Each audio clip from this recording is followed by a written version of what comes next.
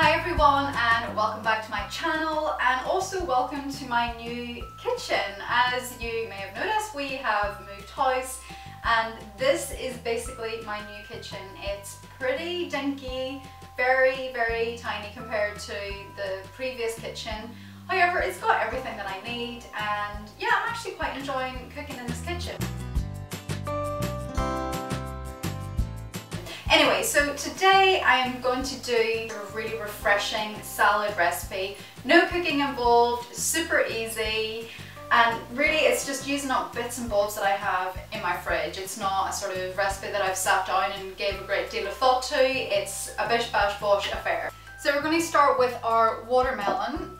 What I'm going to do is kind of cut a wedge out of the middle, and it depends how thick you want your wedge. So I'm probably going to go about there, I think.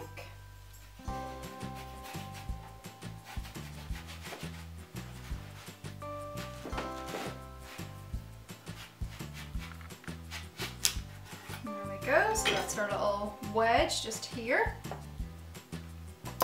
I'm going to get myself a little knife so I can kind of cut off the rind. So yeah, like I just want to cut out the central bit.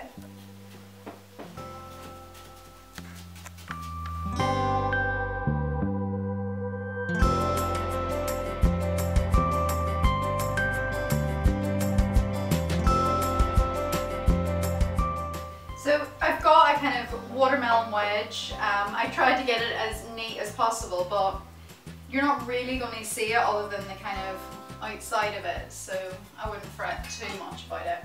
So yeah, I'm just going to put it onto a little plate there, and I've got some nice fresh rocket which I'm just going to load up on top, and I've got my cucumber here. One of my favourite things to do is to cut cucumber into ribbons, and also carrot and courgette. So yeah, you just use a potato peeler or a vegetable peeler. I'm just gonna load those on as well. You can kind of curl them. They're quite easy to curl. So that's plenty of that.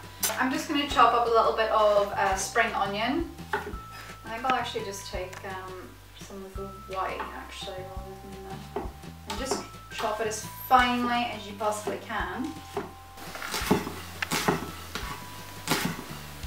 And then just kind of separate the spring onion before sprinkling it over.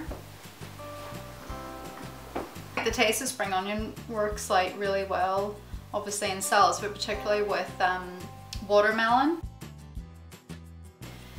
Alright, this is totally optional, but because I have them, I'm going to throw them in. It's these olives that I found in Lidl, and they're stuffed with sun-dried tomatoes, and I just think like the tininess will go really well with the watermelon. So yeah, I'm just kind of mincing these. It'll probably look prettier as well. This is real life, which means that I'm also going to eat this. Oh my god. This is so freaking good. I'm going to make my tahini dressing.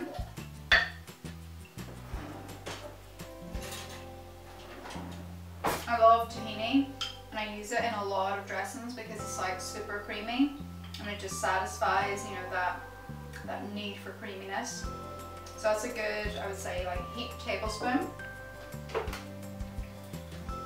Another favorite of mine is cider vinegar.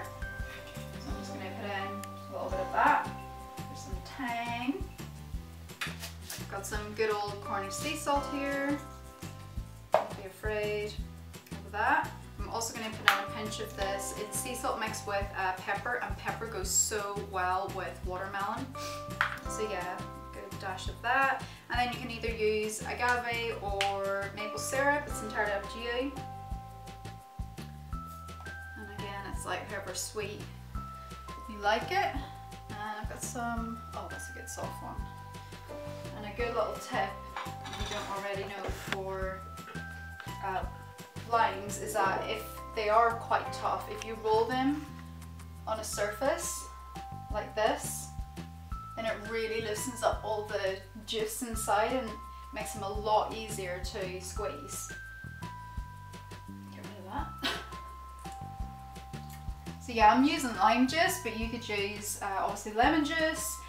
Another citrus fruit that I really love in tahini dressings is blood orange. But I think lime goes really well with watermelon. So in that goes. Half one of those. And again, dressings are all about taste, so just keep tasting it. And if you think it needs a little bit more sweetness, then obviously add, you know, more agave or more maple syrup. So just whisk it until it kind of emulsifies a bit. And it will get super thick very quickly, as you can see.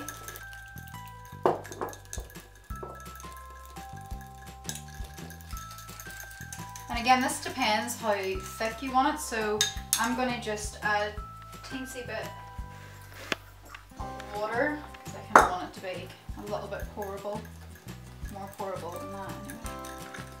So yeah, that's a good consistency. Cool. Give a little taste. Yeah, that's bang on. Okay, so I'm going to just drizzle a little bit of that over.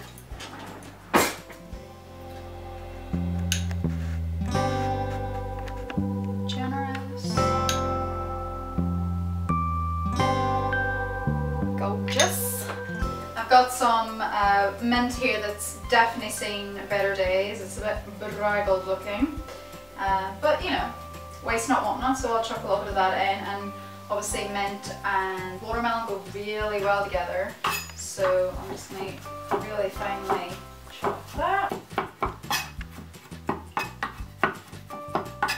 Go overboard on it, but you know. And I've also got, for some crunch and texture, I've got some sunflower seeds here.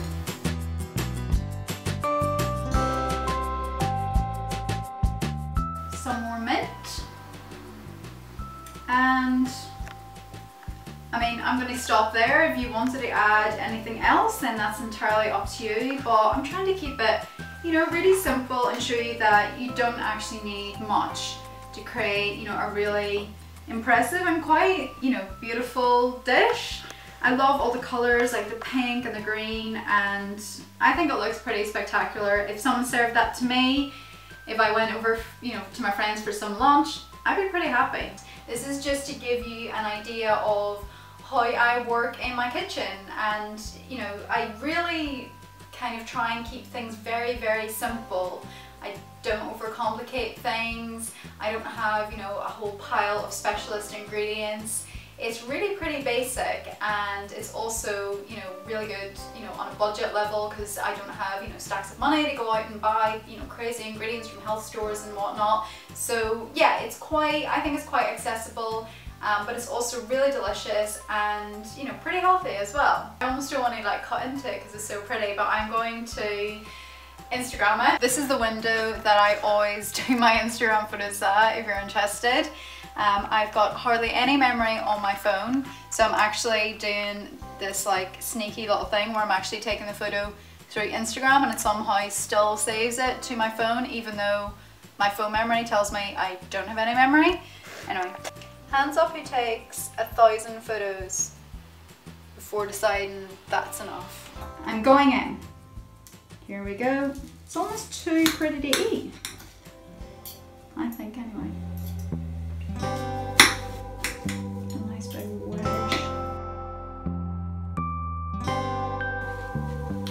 Yeah. Oh my gosh, that is so good. The watermelon's sweet, but it goes so well with like the real creaminess of the tahini and the lime. And I love the olives with it. Like, it really just kind of like cuts through all the other flavors, and it really works.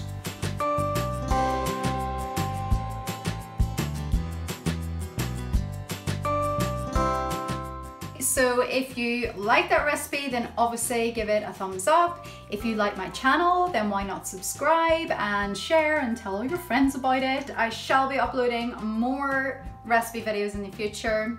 maybe a little bit more informal like this one. I'll let you guide me actually. So if you want me to do specific videos, Q&As, more what I eat in a day videos, you know, vegan fashion, vegan beauty, you tell me, leave me a message in the comments and, you know, I'll see what I can do. Until next time,